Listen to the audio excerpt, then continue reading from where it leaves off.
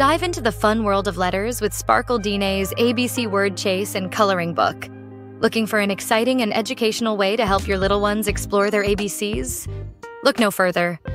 This engaging book not only allows your child to practice tracing the alphabet, but also includes tracing words and coloring fun pictures in between.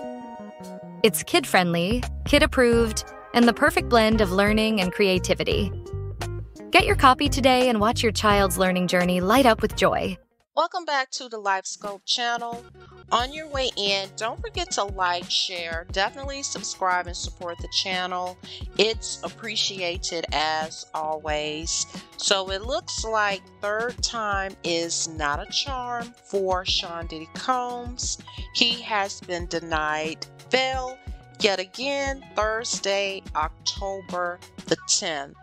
So earlier today, he was denied bail after recently hiring 2 new attorneys to help his legal dream team and assist Mark Agnifilo to possibly sway the judge into ruling in their favor. However, the judge is not going for it because, one, the judge feels like Sean Diddy Combs may try to intimidate witnesses, and 2, Sean Diddy Combs could possibly be a flight risk. And at this point, I could see why the judge may have thrown that in there, because Diddy has been trying to get out 3 times already. And it hasn't even been a month yet.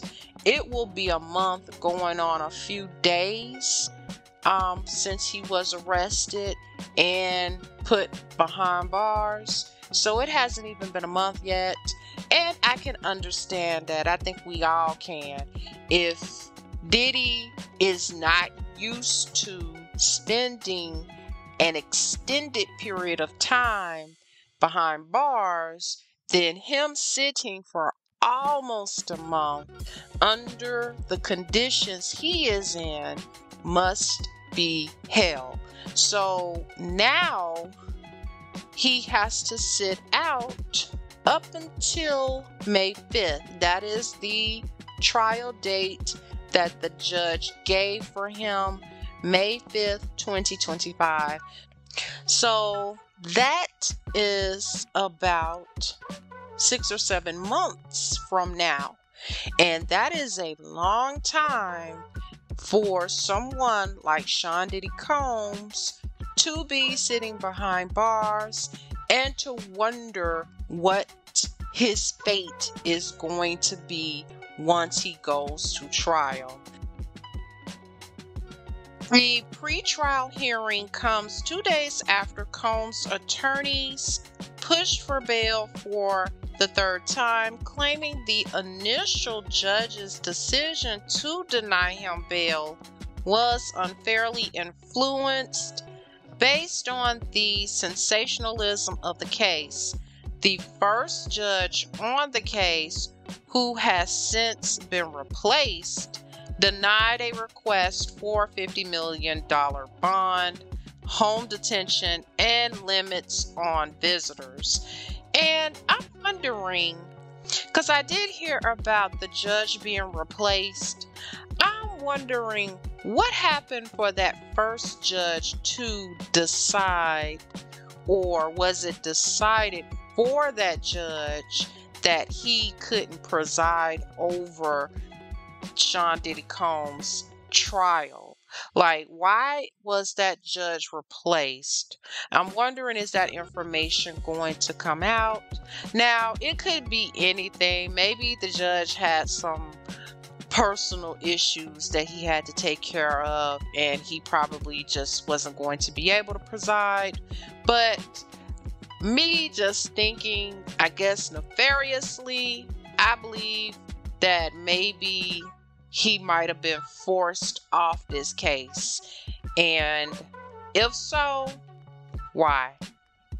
Now, besides all of that, prosecutors are saying that they need more time maybe almost a year, which they could do within the 7 months from now all the way until May, to present their case, because they have to go over all of the evidence. So when we think about it, that could be pictures that people are talking about, definitely videos, maybe text messages, some type of messages between Diddy and possibly some of the alleged victims of going back and forth.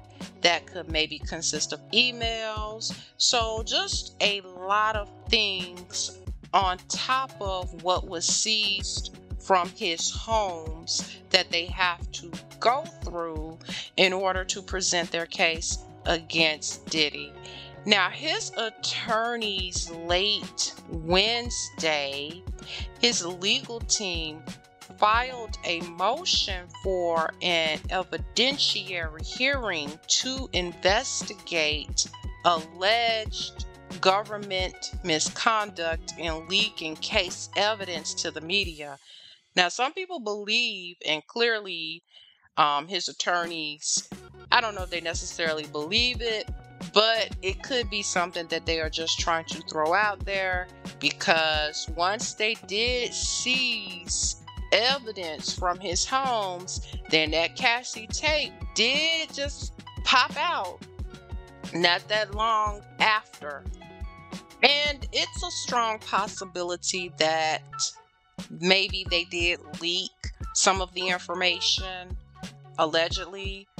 However, I do believe more information in the terms of photos, maybe even videos that we are dying to see is going to come out or be leaked to us. For some reason, I feel like that is going to happen. Somebody is going to put that out there. And his attorneys, they must definitely feel the same way, because they're trying to get an evidentiary hearing to investigate and possibly get them slapped with some type of gag order to prevent anyone from mishandling the evidence or having it leaked to the media, because the public is already thinking, well, I'm not going to say the whole public, because there still are a lot of people that are coming to Diddy's defense. So the public is pretty split. But if you keep putting out evidence, it could skew the public in one way or the other.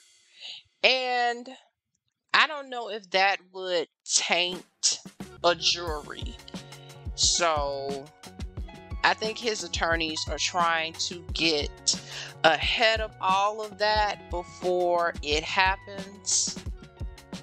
So at the court, Diddy's mom was there with his kids, and that was the reason for him, as people are saying, having a smile on his face or trying to appear to be doing okay. He probably did that for them. Or maybe he is doing okay and we're just making a big deal out of it. I mean, just because he wants to get out of jail does not mean that he's just in a dire situation mentally. He may be doing better than a lot of us think. And remember last week, Diddy's mom had put out a statement via Instagram from the attorneys saying, "It is heartbreaking to see my son judged for the truth, but for a narrative created out of lies." Combs said in a statement shared on Instagram, "To bear witness what seems to be like a public lynching of my son before he has had the opportunity to prove his innocence is a pain too unbearable to put into words.